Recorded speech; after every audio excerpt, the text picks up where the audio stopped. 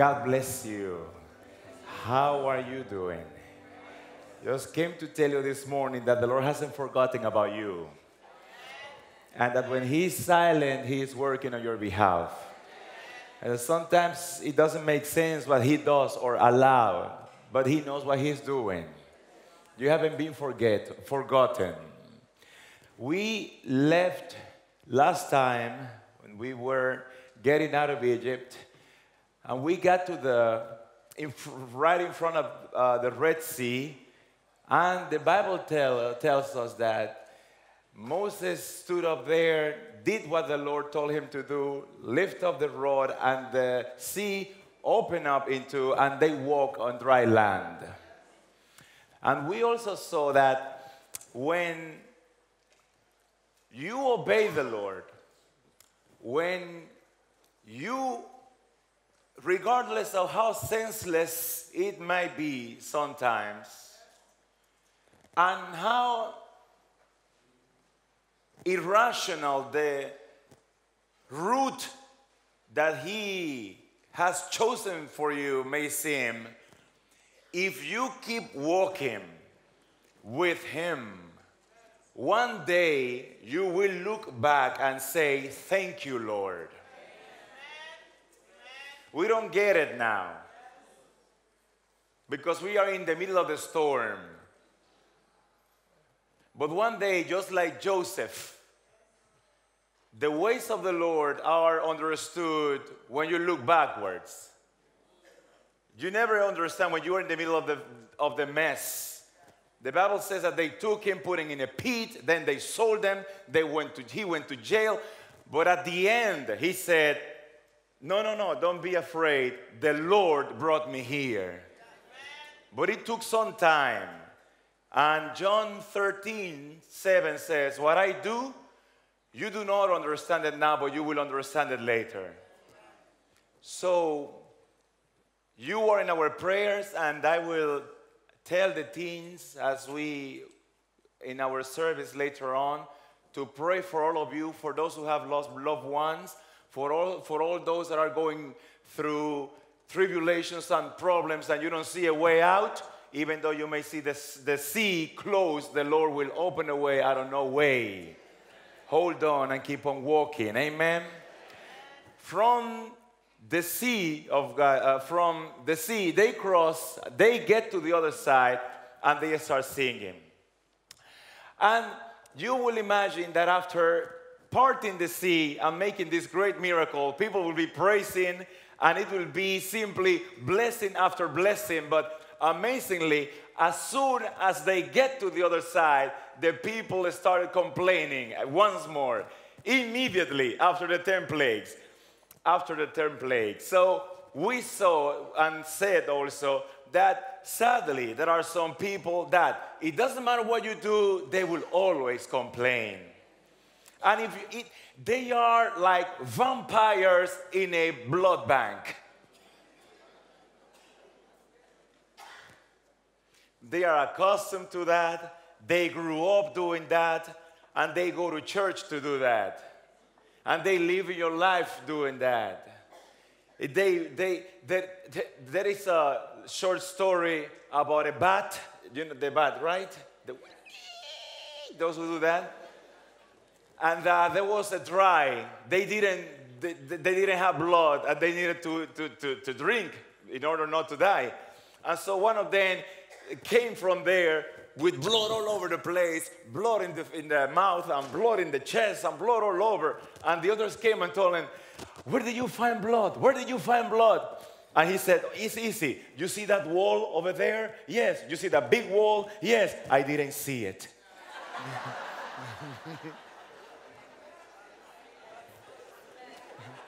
Yeah. It happens. As soon as they cross, immediately they complain. Amazing. How is it possible after 10 plagues? It seems like you have no room to doubt, yet the first thing that they do when they get to the other side of the road, of the sea, is to complain and murmur against God and against Moses. I will give you an advice. that I learned the hard way.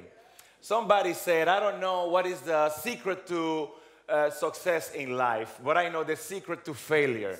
The secret to failure is trying to please everybody. They will destroy you, and in your funeral, they will work hard to get another victim. There are things that you need to be like Isaiah, blind and deaf. Otherwise, your heart health, your cardiac health, is that how you say it, will suffer. Your brain will suffer. And we learned last week that you are not a cat, that you only have one life. There are some people whose life, the devil got you and now he's trying to get me through you. It ain't gonna happen. Sorry, it's not gonna happen. So from the Red Sea to Mount Sinai, they got there in 50 days.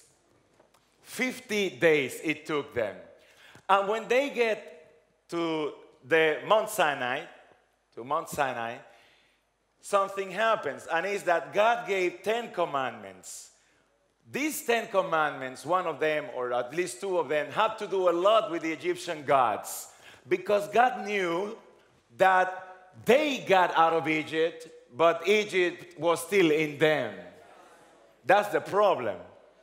That is why we have what we have in so many places, that some people got out of the world, but the world is still in them. And so God knew that they got out of Egypt, but Egypt was intact in them still. And God knew that despite of the whole 10 plagues, they still have a lot of Egypt in them. And so he says this, when he gets to the Mount Sinai and he descends, 50 days later, you shall have no other gods before me. You shall not make for yourself an image in the form of anything in heaven above, or on the earth beneath, or in the waters below. You shall not bow down to them or worship them, for I am the Lord your God. Amen? This verse, we have seen it from a Christian perspective, and we have never seen it using the glasses of the Egyptians, of the ancient Egyptians. This verse is speaking against the Egyptian gods. And not only that, it's saying where they live. You remember that we saw that in the plagues. Look at it now. It says, you shall have no other gods before me. You shall not make for yourself an image in the form of anything in heaven above, or on the earth beneath, or in the waters below. These are the exact places where the Egyptian gods used to live. A brief view of this situation, the habitats of the gods. You shall not make for yourself an image in the form of anything in heaven above. A few of the gods that live in heaven above, according to the Egyptians, were Horus, Shu, and Nut. They live in heaven above. But then he says, you shall not make for yourself an image in the form of anything on earth. And some of the gods that lived on earth were Nephret, Apis, and Geb. Apis is the bull that they were worshiping. These gods live on the earth. But he mentions also beneath. And the gods that live in the underworld or beneath were Osiris, Anubis, and Thoth, among others. But then he also mentioned, you shall not make for yourself any image in the form of anything in the waters below. And in the waters below, we have Tauret, we have Hapi, and we have Sobek. Sobek being a god crocodile, Tauret being a goddess, the first one, that was half hippo, half crocodile, and also half leopard. And Happy was the god that was at the door of the river Nile. He was the guardian. So no one could go into the Nile without his permission. Guess what? The Lord got in there despite of the fact that Happy was there. So Happy was taking care of the gate, that's what they call it, the entrance. And in the ancient world, for you to take over a city, the first thing that you have to do was to take over the gates. Remember that? So you break the gate and you are in the city. Now, Happy is taking care of the gate of the house of the gods.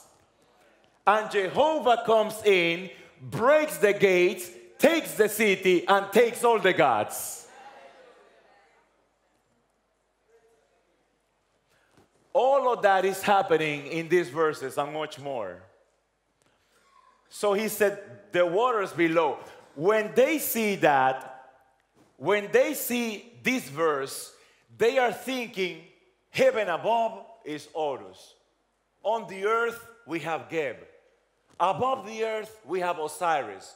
And in the waters, we have Tauret and the others. This is a command that is directly against worshiping the Egyptian gods. And they understood it clearly. When we read it today, we don't see it like that. But when they saw it, they saw the whole pantheon of the Egyptian gods in front of them.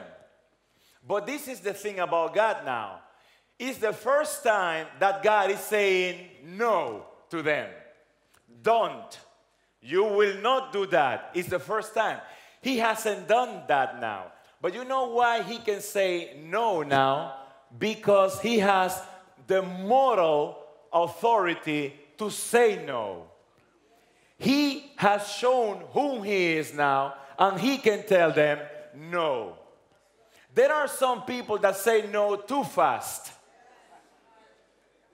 They give orders too fast. And it's like going to a cash machine without having any cash in the bank. You cannot come and say no before you provide a good solution to the problem. And he says now he can say no. Why is God allowed to say no? Why did he wait so long? 50 days. Every time was yes, yes, yes. But for the first time he says, no, we are not going to do that. I would suggest a few reasons why. Number one, he can say no now because they know he is a God that fights for them. And God is a God that fights for you. And some of you are worried about your teens, your daughters, or the circumstances that were mentioned this morning. The Bible says, stay quiet, this fight belongs to me. He said, be quiet and let me be God. He also says, I will fight for your children. Sometimes our fight is to go on our knees and say, I love my daughter, I love my son, but I know you love him more, therefore I put it in your hands. That's your fight many times. Sometimes your fight will be to kneel down and cry without saying a single word, but just the fact that you kneel down, that was a victory already. So now he says no. They wanted to worship them, but he says no. But why? Because he fought for them. He got into the mud with them. He faced Pharaoh for them. He showed them that he loved them as he loves you and cares for you and fights for you even when you don't feel it and you don't see it and it makes no sense and takes you through weird routes. You remember the vast desert of the Philistine, remember? And that he went all the way down? It was plain. If they would have gone straight, Pharaoh would come, surround them, and kill them. But he took them all the way down because they were surrounded by mountains, and it was difficult for Pharaoh to surround them because it was narrow. They have to go one after the other, one behind the other. They couldn't surround. God saw that. Moses didn't see it. The Israelites didn't see it, but God saw it. And God is seeing your case too. The Bible says, I have heard and I have seen, and I'm coming down to fight for them. He has seen you and he has heard you, and he's coming down to fight for you. He fought for them. He protected them. And when somebody protects you and put his neck or her neck in the guillotine, that person has earned the right to say, I think we shouldn't.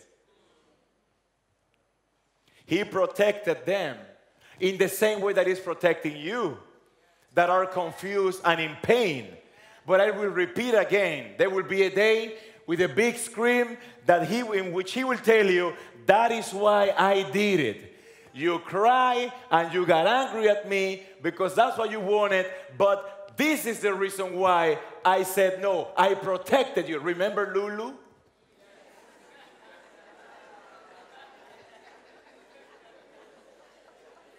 Some of us here should have been gone or crazy, and God has protected you. You know where you come from. And you know you shouldn't be here seated right now. And you are here because he protected you. He opened a way for them when there was no way. When they thought it was all over. When they thought it was lost. When everybody was against them. When their friends were betraying them and gossiping about them and murmuring about them and treating them like he had leprosy. When they turned their back on them. When Pharaoh saw, I have you in my hands. When the devil was about to strike, he opened a way and said, that's my daughter and she's not alone. That's my son and he is not alone. He opened a way, an unexpected way. Help came from the most unexpected way, and this is exactly how it will come in your life. You will see that the people you thought will be on...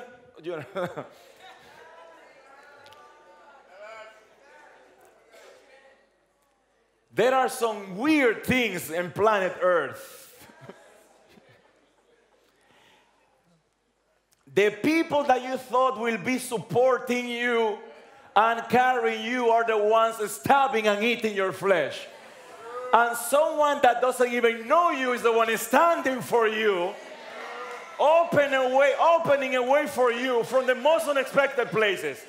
The sea. Please take me back all the way through the desert because it makes it. No, let's open the sea. And I imagine just that they just, well, okay, he says, so let's go. He opened a way for them. Why was he able to say no? Because he exposed the inability of these gods. He said, they cannot save, but I can save. And I use the word expose because there are many who believe that God was attacking the gods. And in a sense, there was a war. But God was more interested in exposing them. He was saying, well, you are happy, the God of the Nile, and it is believed that if I go into your river, you will attack me. I will go into the river to see what happened. Oops, nothing happened. Yahweh won again. It was a boxing match. You know that I don't want to boast about that, because I want to stay humble, But when I was a child, I was boxing, but not boxing professional or anything like that. It was just people have gloves and you will put them and you will start fighting there. And I was called the Thunder. Oh, yeah. Babe, that was Thunder. They knew thunder is in the ring. This will not last. People, what do you think about it, Jerry? Well, you know that when thunder is in the ring, it will not last. It will be seconds when the fight is over. That's right. What about here? How is it going there, Jerry? Yes, Tom, we are right here with thunder, and the guys are about to fight, and we know it will not last more than 5 seconds because we know thunder. Well, they called me thunder. It wasn't because I knocked the other fast, but because I went down fast. That's what. That's the last time I put the gloves, I saw the floor coming towards my face. And the only thing I heard the guy saying was, that was it. Never again. I said, no, thank you. I'm going to do push-ups from now on. It's okay. If that's how I'm going to become a millionaire, I see myself being poor because I saw that floor coming towards my face. That's right. So thunder was exposed there. God is not fighting and attacking. He's exposing. He's saying, let's see if they work.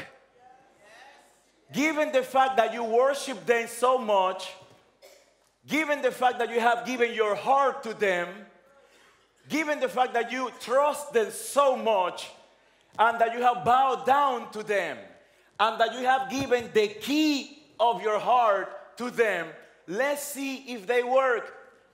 And I suggest to you that if your gods are not working, you change and switch to Jehovah. That's what he's saying. So he's exposing. And at the end he said, look, they couldn't save. Their gods let them down, remember? And our gods and anything that we have put there in the place of God will let us down. Because he only is God. There is only one. And nothing else. There is that space in us that belongs to him only. And whatever is sitting there will not last too long. It will fail you. The church will fail you. Humans will fail you. But don't get angry or mad at them. It is necessary that it happen in order for you to stop worshiping them. In order for you to land on planet Earth and walk realistically in life. That's why it happened. So he exposed the inability of them. 50 days later, the gods of the Egyptians were like many pills for many things, many vitamins. So for the sun, they have one. For the rain, they have another. For the dry, they have another. So it's like having many pills at the table, many vitamins. What God is saying is, we are going to change the prescription, and from now on, you're going to take only one pill. Everything that they were to you, I am going to be to you. And so you have gods of the sun like Horus. He said, I will be your light. You have Imhotep, that is the god of the medicine. He said, I will be your doctor. And one by one, gods of war, no, I will fight for you. And he becomes everything that they were to, the gods were to them. He becomes that to them until you don't need them anymore. I am with you. That's what he did 50 days later after getting out of Egypt. And you know what happened? That was 50 days after the death of the lamb in Egypt. Remember that night when Moses killed the lamb and they had the Passover? They arrived to Mount Sinai in the month called Sivan. Like in our calendar, the Israelites have 12 months. They are Abib, Sif, Sivam, Tammuz, Ab, Elul, Etanin, Heshvan Omar Heshvan, Kislev Tebet Sebat Iyadar. 12 months. And they arrived in the third one, that is Sivan, 50 days later, after the death of the Lamb. Do you know what happened when Christ came here 50 days later after Calvary? After the cross? Something happened 50 days later after the death of the Lamb when Christ came. The Bible says that after he died, he walked for 40 days. Remember that? Talking to the disciples and talking to the others. And then he said, go to Jerusalem and stay there. And all of them, the Bible says, were in the same place, not only physically, but mentally, spiritually, and emotionally. And they lasted 10 days there in that place. And on the 10th day, making it in total 50, 40 days walking and 10 days waiting. 50 days after the crucifixion, the Holy Spirit came down on the room. That was the second Sinai. It was the other Moses delivering the people once more, setting the captives free from the other Pharaoh. And the Bible says that they were together. And they had 10 days. And in those 10 days, they started saying, I want to ask for forgiveness to Brother James because I thought about killing him. And then Peter and Simon the Zealot, remember? There was a zealot. And zealots hated publicans. And Simon the Zealot, how you say, zealot or zealot? Zealot, got up with the knife in the hand and said, I wanted to hurt Brother Matthew right here. I hated him. I couldn't see him. And one by one started confessing one another and asking for forgiveness from one another and putting their differences and mistakes aside. Do you know something about hatred and holding a grudge against somebody? Once I was in planet Jupiter, being a pastor, and there was somebody who said, I hate that person, I cannot see it. I know that doesn't happen here, and I know that we don't come all the way from home to camp meeting just to avoid some people. Have you seen that they're coming, they go that way, then they say like, and you pretend like you forgot something, and that you have to rush back to your flat, and then you look to see if the person is gone, just to sit there next to the person or behind. We know that that doesn't happen here. But in Jupiter, Jupiterians are difficult people. And I was called and said, Pastor, I want to talk to you and tell you that I hate brother such and such. And I would like, and yes, I said, I congratulate you for saying that. So thank you very much for saying it. What would you like to do about it? I would like to talk to him. But I would like you to go first and talk to him and tell him that for the last 15 years hating somebody, that's a lot of emotional health, a lot of insomnia, that's a lot of high blood pressure, that's a lot of pains in the belly, that's a lot of headaches, and stomach aches and nose aches and all aches. And I went to the brother and said, brother, I have something to tell you. He said, what happened? Brother such and such told me to tell you that he wants to talk with you because he hates you. And he has been hating you for the last 15 years. Which means that when he started hating you, I was years old. Did you hear my age? I'm not going to repeat it. No. And you know what he told me? He said, really? He hates me? But I like him so much.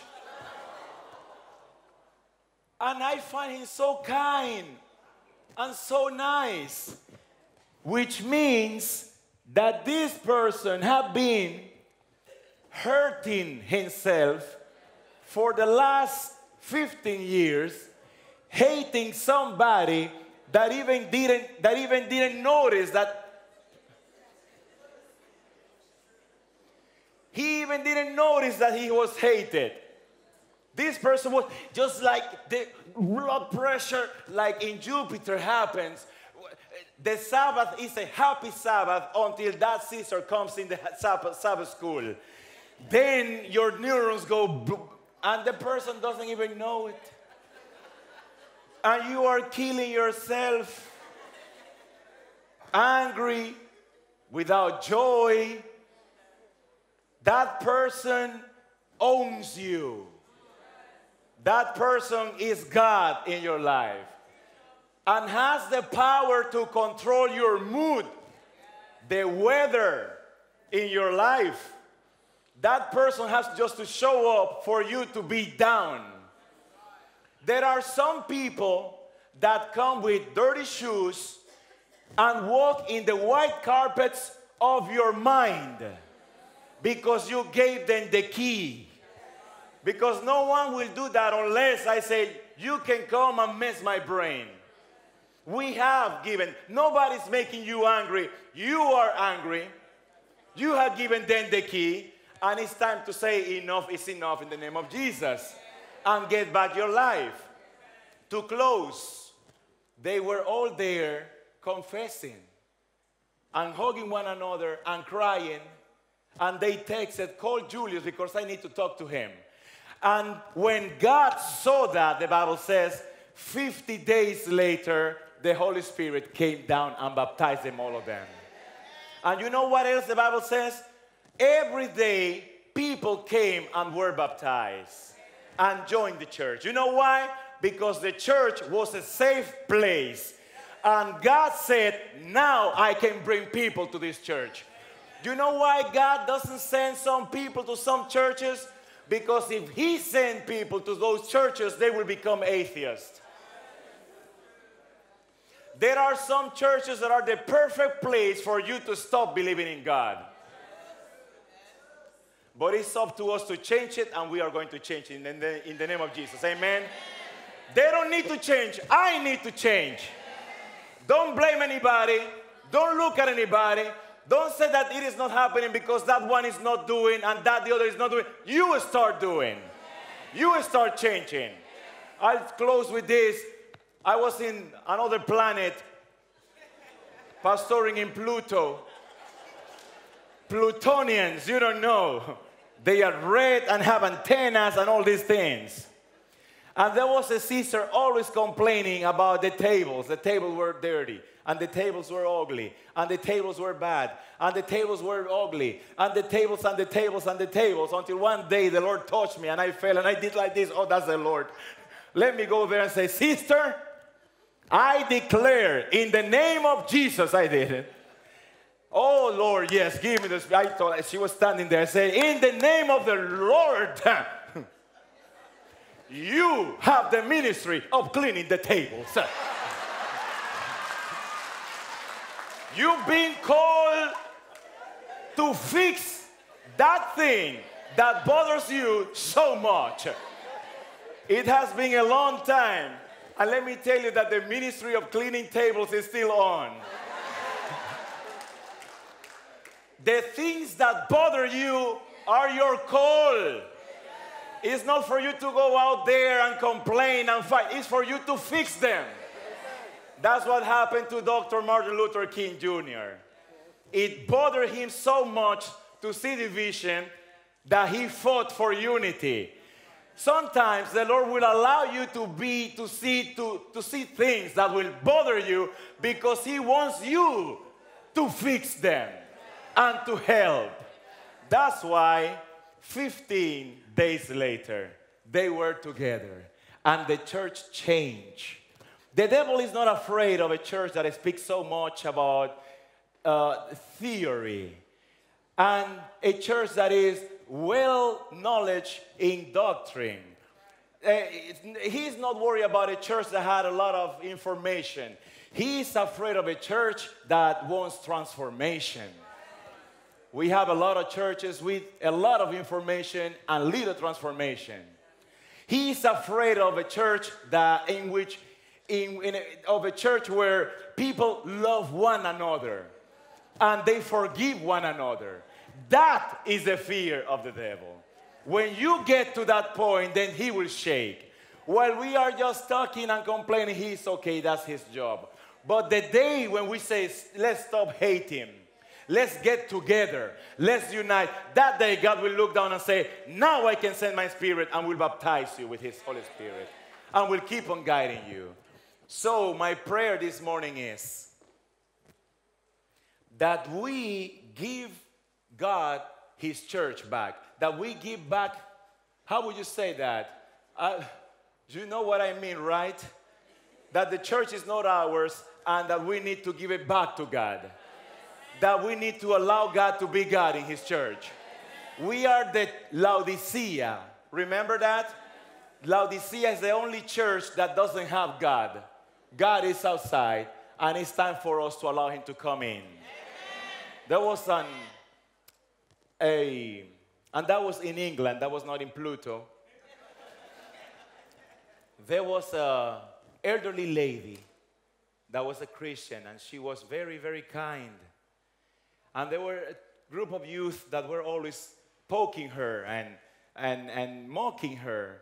And the story says that Queen Victoria will come and stop and have tea in her house and then go. And this elderly lady was always talking about Jesus and talking about Jesus and talking about Jesus. And the youth said, you know what, we're going to get her now. Let's go there and talk to her.